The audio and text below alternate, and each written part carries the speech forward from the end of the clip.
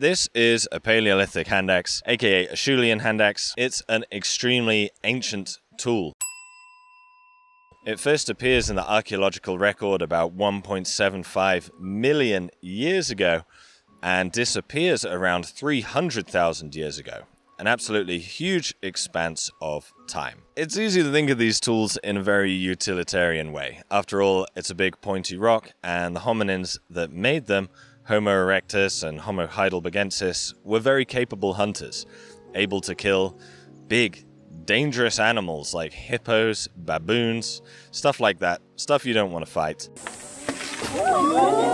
But if we only view these things in a utilitarian way, then there are some quirks in the archaeological record which are difficult to explain. This has led some anthropologists to speculate that these Handaxes may have played a role in sexual selection, very nice, and that our ancestors' ability to produce them may have in some way lay within their very genes. It's too interesting, it's too crazy, too much fodder for daydreaming. We've got to talk about them. So what is the connection between these prehistoric pointy rocks and prehistoric pointy...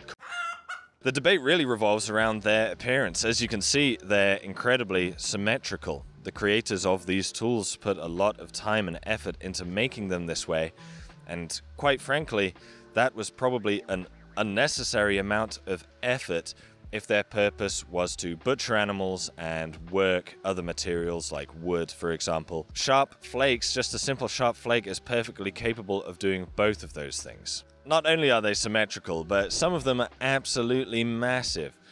The best example of this is probably the Great Handaxe from Fürth Platte over in Britain. I mean, look at the size of this thing. It is absolutely enormous. It's a little bit difficult to believe that the hominin that created this absolutely gargantuan Handaxe was thinking just in very straightforward utilitarian terms. I mean, it seems like they are displaying their ability somewhat, displaying their prestige as a napper. It's an absolute beast. Other Handaxes seem to have been made to deliberately display fossils right in the center.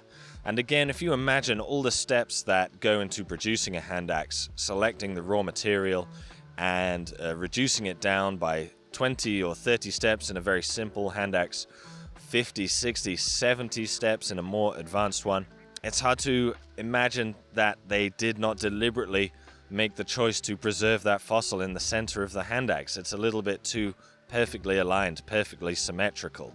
These Handaxes are also very common for the time period, a very common tool and very distinctive. It's probably the only tool that an archaeologist could see and immediately identify right away. They're that common, that distinctive. Despite how common they were, though, many seemingly were never used. They have no wear patterns along the edges.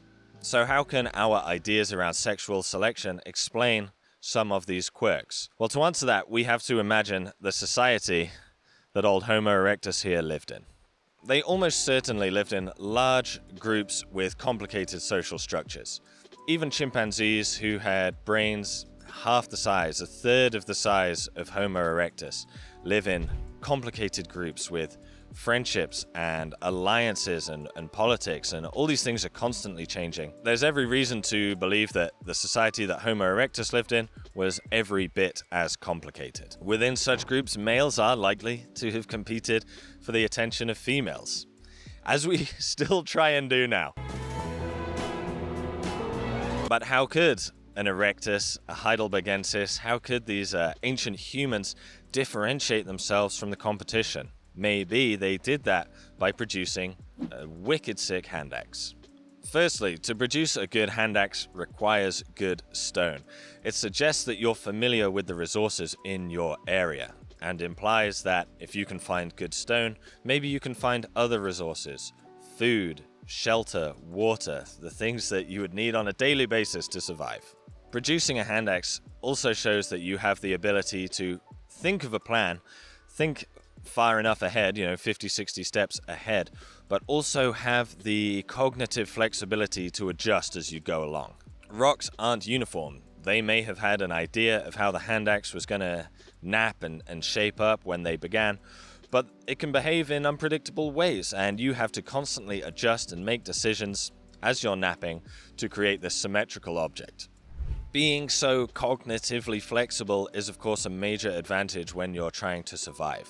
And of course it can also just display generally that you're in good health, you have good strength, you have good hand-eye coordination. Good stuff, all good stuff. What about the fact that so many of these Handaxes were seemingly unused? How can sexual selection explain that? Well, let's suppose that the sexual selection is correct. In that scenario, Homo erectus would have had a problem. Unlike a peacock's tail, a Handaxe isn't attached to their body. Therefore, someone could come along and steal your hard work. And even though you're the sexy napping Handaxe stud, they're stealing your goodies and masquerading themselves as king of the castle. Perhaps, therefore, part of the seduction, part of the allure, the attraction, was not just holding a Handaxe, but being seen to make them. Perhaps these Homo erectus women were not easily fooled, they had to see the production to believe it. As a result, perhaps this encouraged a bit of overproduction on the part of some horny Homo erectuses, who are really trying to prove their ability to the ladies. We don't know. These are just ideas.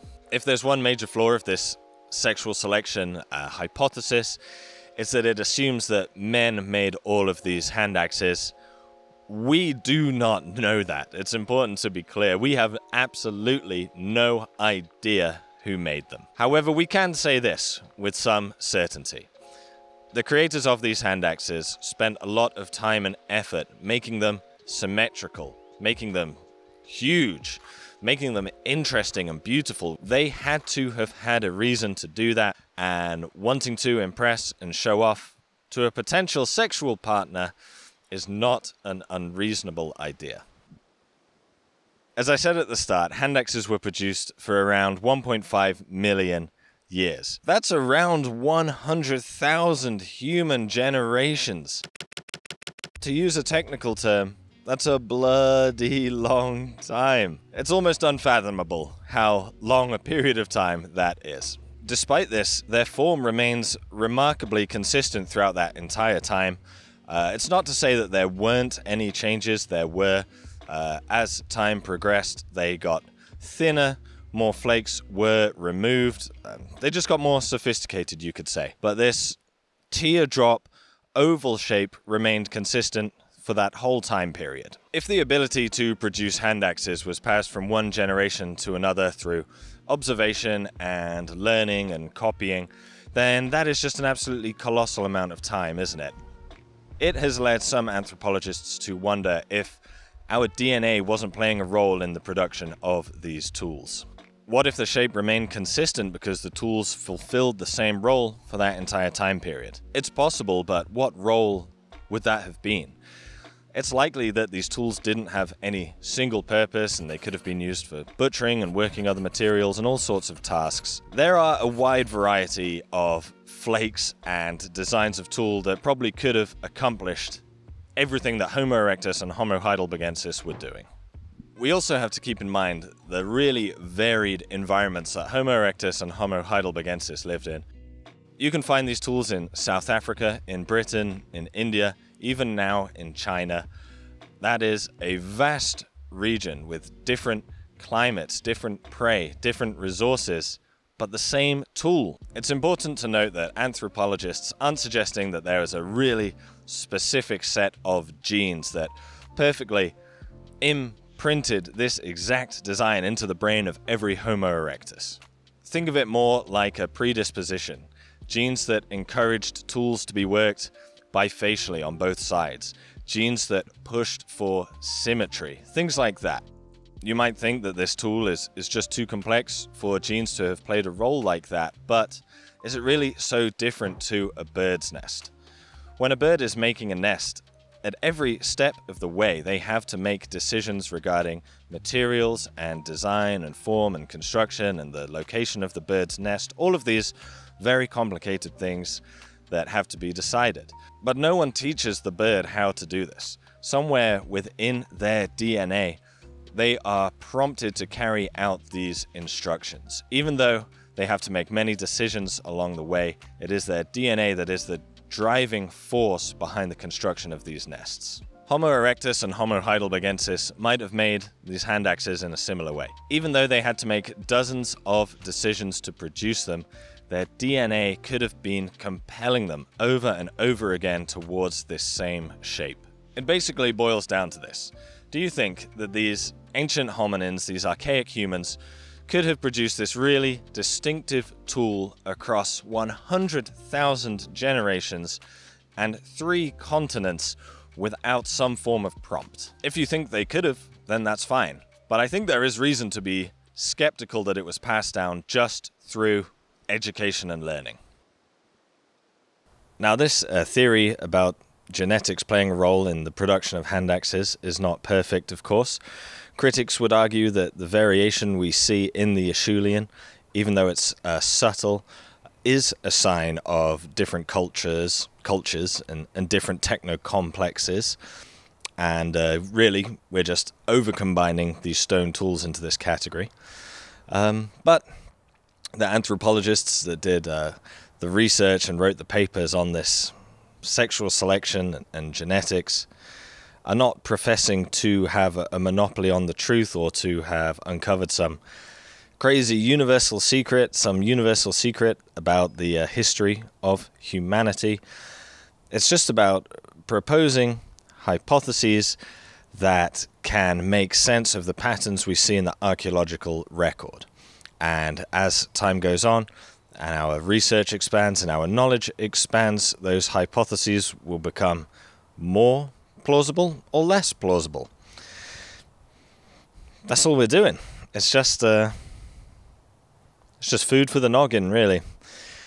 See you guys. Thanks for watching.